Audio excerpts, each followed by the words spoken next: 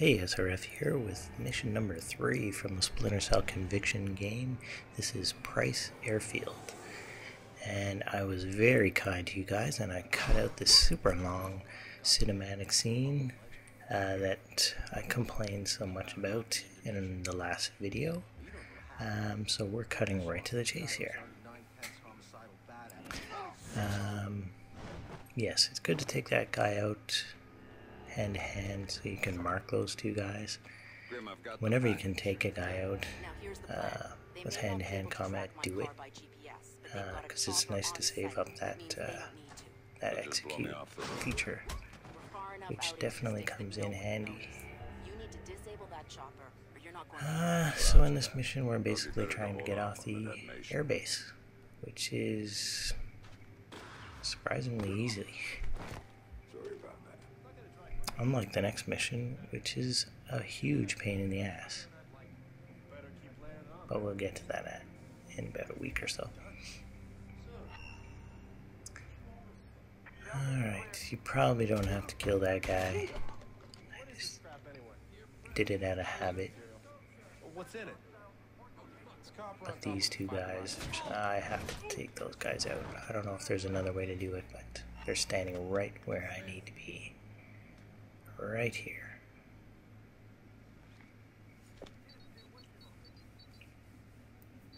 Grim, I've taken care of the chopper. Now I need to take down the field's electric. Alright, plan to C4, and now we need those two guys to go away from the door, so I just shoot that light to let them know that I'm somewhere in this building and get them moving. Basically want them to head away from this door, which is exactly what they do. Sheep. Alright, now we want to go pick up our modded weapon here. Pick it up. There we go. And we head into the sort of a barracks area, I guess. Attention all personnel. The mess hall is now closed. You can go left. I went on the left side once, but I kind of like going on this side. Get to use more combat skills. Now, I should mention right here, when you take out this guy, you have to listen, because there's a dude outside that front door, and if he goes, you can actually hear him. He's gonna come in, and he'll see you sneaking out this window. So if you hear him say, just duck back behind the door, and you can kill him when he walks through the door. But if you don't hear the just do exactly like I did. Probably didn't need to kill those guys either. I just find it fun to use that execute. And we definitely had to take that guy out hand to hand because we need it for these three. So target these three guys in here. 2 and 3. And execute. Simple. Now we go in and disrupt the power.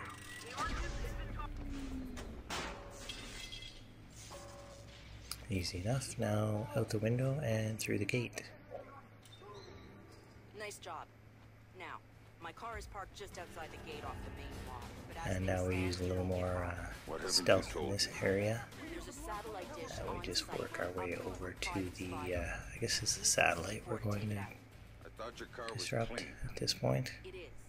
But if they get a visual lock on you from the sat, it won't matter. So they don't track us from the air.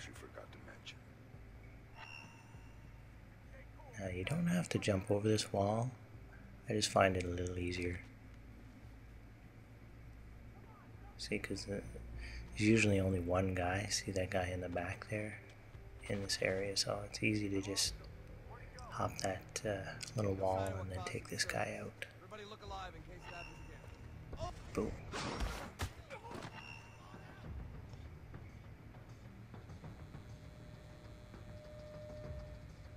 And then you see that big flashing satellite dish? That's where we're going. Now in this recording, this is the only time I saw this guy come back here. So I figured I might as well kill him anyway. And now be careful when you disrupt this because, well, you'll see in a second. There's that one guard over there, and then there's another guard that shows up, which I'm not exactly see there. And he looks right at us, but Dish is friggin' oblivious, so we take advantage of it and just sort of sneak off. All the pursuit vehicles are inside. Now this is the most direct route to our next objective. Good thing I didn't hit you. And then I just pop these lights out. Report to your security positions immediately. You are clear to use deadly force. And now you can move around without worrying about them spotting you. Unless you actually run into one of them. Win back our airfield, okay, guys? The prisoner is still at large. Just be a little careful here, and you should be able to sneak right out. We got a couple warnings there, but don't worry about them. Unless you start getting hit in the ass with bullets, then don't even worry about it. Now this part, I haven't figured out a way to do this part without killing people.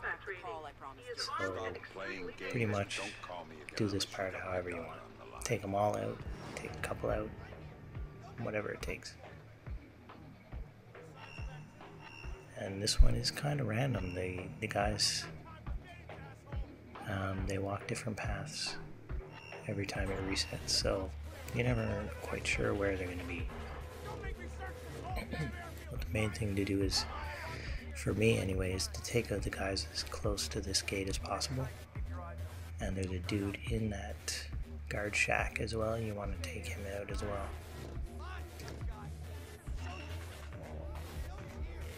And I just targeted random people at this point. And I missed this one guy here. So we're just going to sneak up on him. Boom.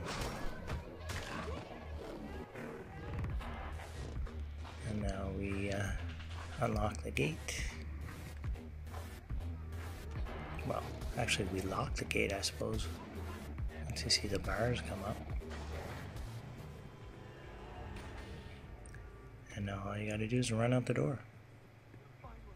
You can stick around here and kill the rest of those guys if you want, but I don't really see the point. Alright. That's it. Now he calls his friend for help.